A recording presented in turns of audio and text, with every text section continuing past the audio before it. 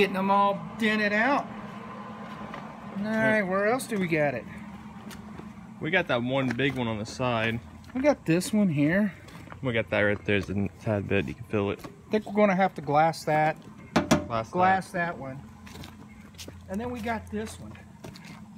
Oh man, this is some rough stuff here. So, I think what we're going to have to do... Get that wheel wall out. Yeah. Get that 10mm. We're going to pull out the wheel well. Reach up in here, pull this dent out, and see if we can clean this fender up a little bit more. She's a little rough.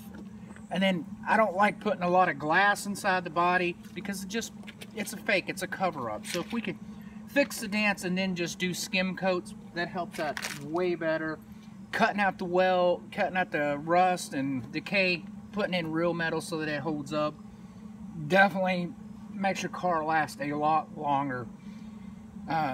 Again, we're not using high quality paint here. We're using the tractor paint. That's what the idea is take cheap tractor paint to make it look good.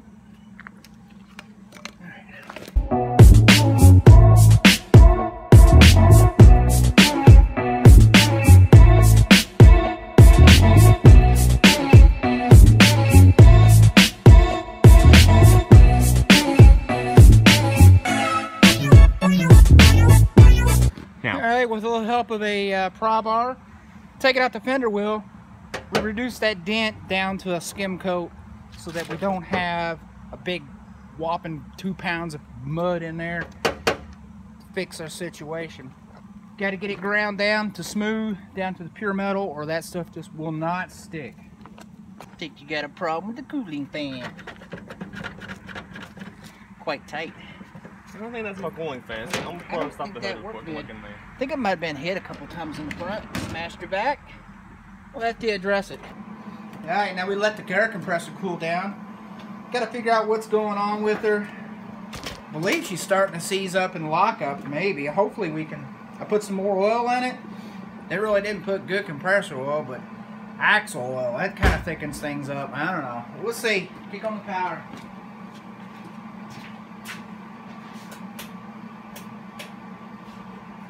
It's on. 5, 4, 3, 2, 1, power. We need a real air compressor. Oh, here we go. It's the moment of truth.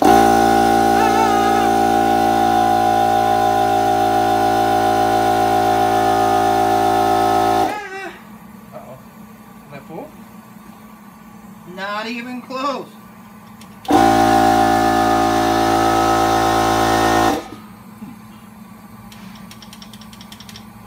I think our thermal relay is...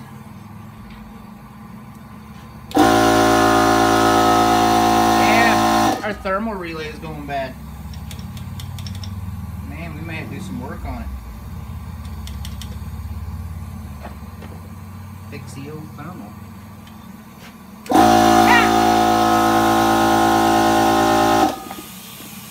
Yeah.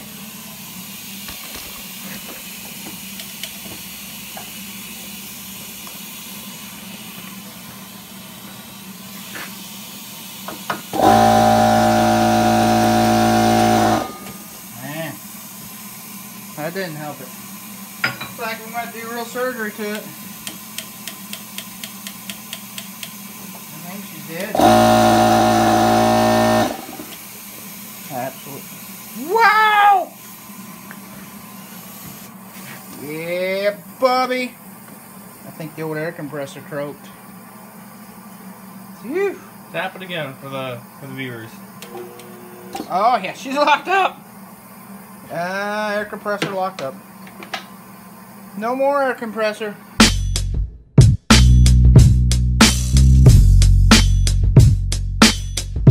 Alright, good morning guys. Still working on the Toyota Corolla. Today we've been working on a lot of Bondo and trying to get the car finished prep for for primer today. I don't know if we're going to get it. We're having some problems with the sander. It seems to be falling apart like everything else. Progress seems to be going pretty good, just going a little slow. We're on day 4 of the build and the build of the $200 car into the non-$200 car. That's our method here. So we'll put you on a little time lapse. And one more thing, guys, we got the air compressor going. We decided when we get this big fan over here, when we run the air for the primer and all that, we're gonna actually just put the fan right there. It does work. We'll actually let it cool down today. It stays on and it won't cut off, so we just unplug it every once in a while. So that's it, guys. I'm gonna put you on time lapse, finish this Bondo work and wet sanding here, and see how much space I got on my phone and see how far I can get with it.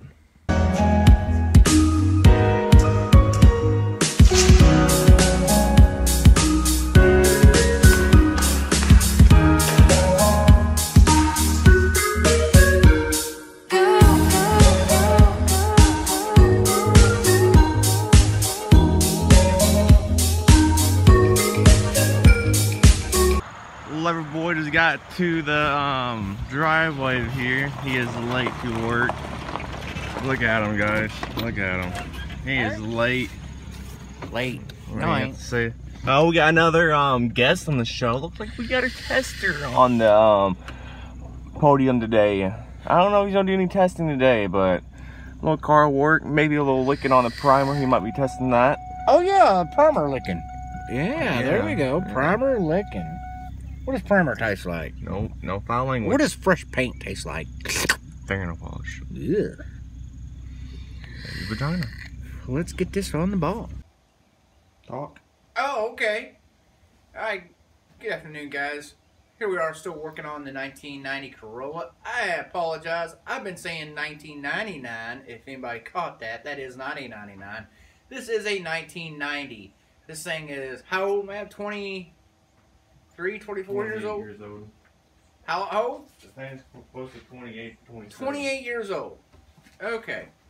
So, we're working on this taking this $200 car into a non-$200 car. We have done a lot of body work and prep work over the last couple days. We've gotten all the body panels, everything pretty much stripped off, all the trim and everything broken down so that paint's going to be easy. I prefer to take it all down like that because then taping's just junk. It's just a quick fix. I'm not calling this a refurb job, but I'm calling this a pretty decent little paint job.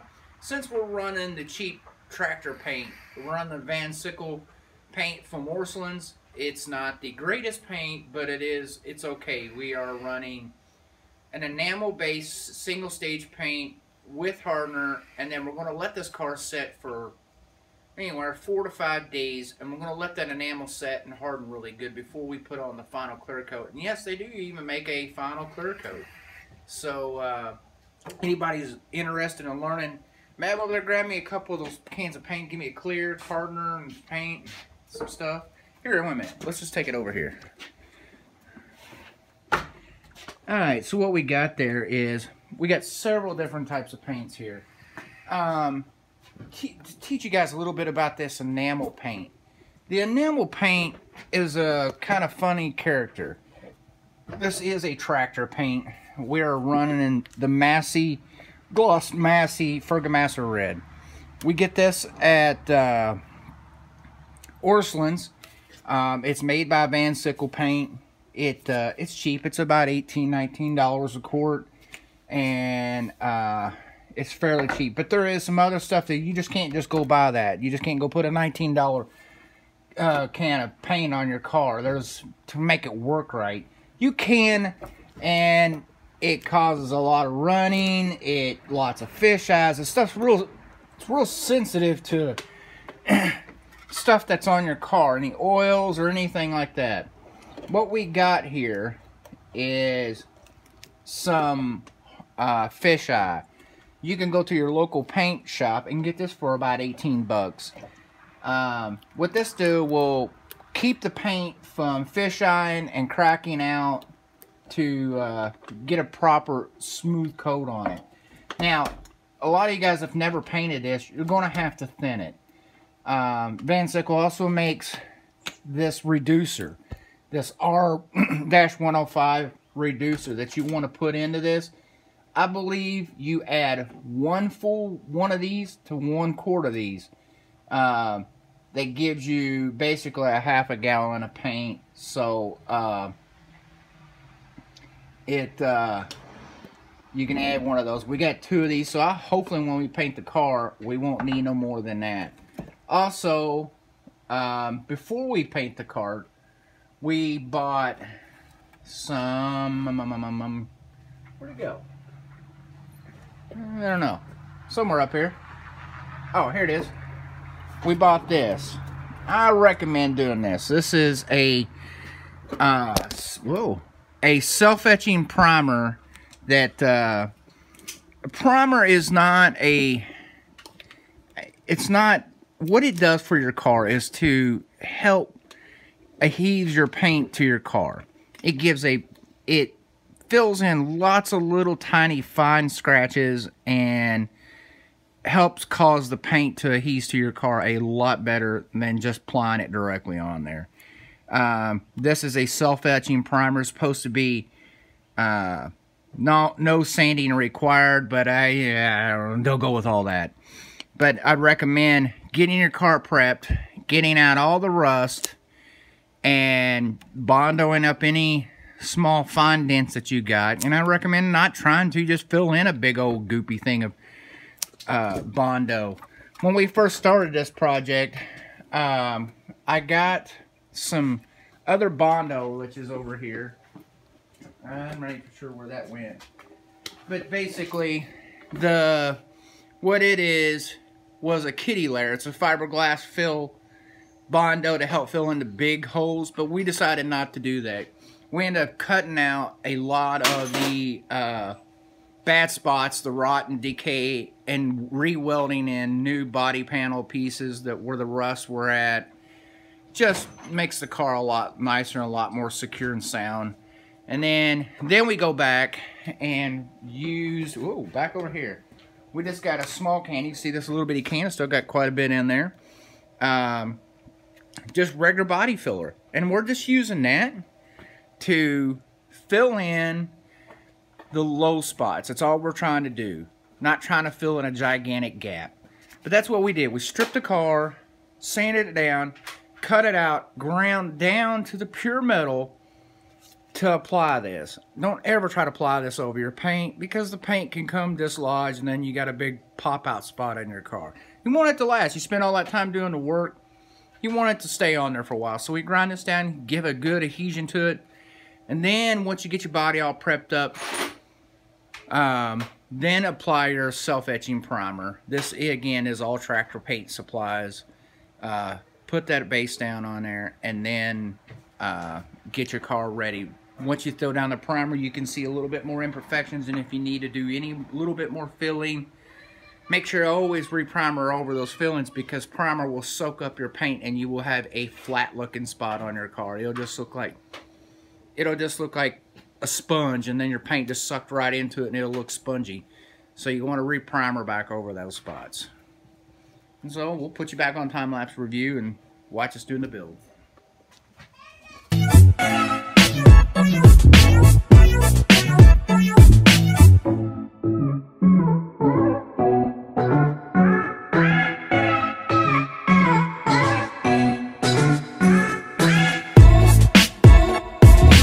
Alrighty guys, we just got the car back in the garage. It's all dry, and guess what we get to do today is some primer.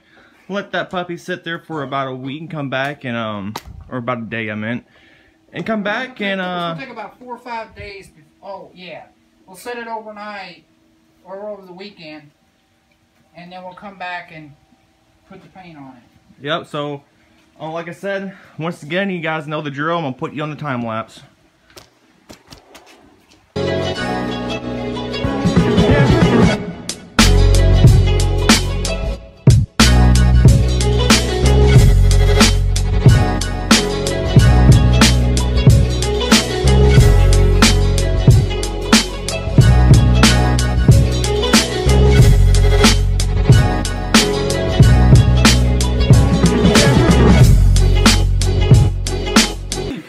Alright guys, we just had a chemical spill. Major chemical spill. Wait a minute, I'm gonna turn this around. Fucking chemical spill, guys. Oh yeah. Oh yeah. Total drenched in primer. Acetone everywhere. No, that ain't acetone. That's primer. That's paint. Yeah, paint and primer. Oh yeah. Even on scars. Oh, yeah. you got it all over my... Oh dude, it is so deep in your... Man, look at that shit. It's on freshly open scars. Oh my god. Freshly open. Jesus, dude. Into the rag. There's a rag.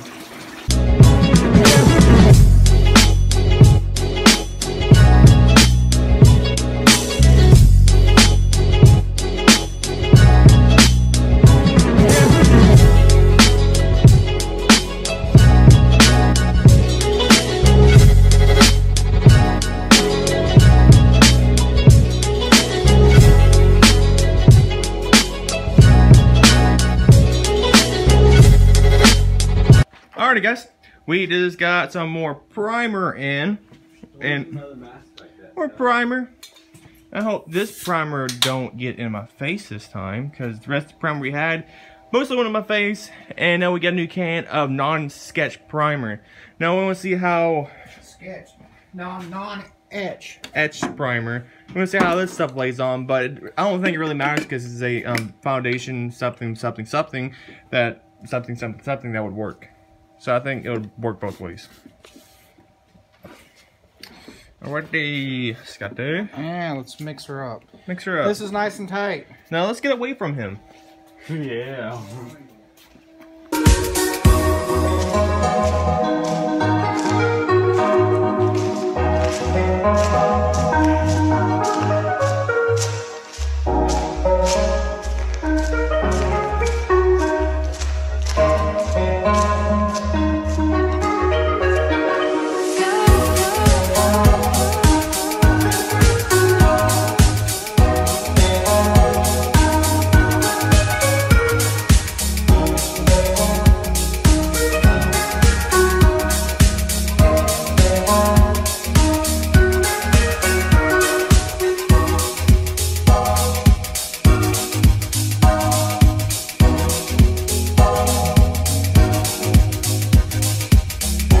Alrighty, we're just got done primer the whole car.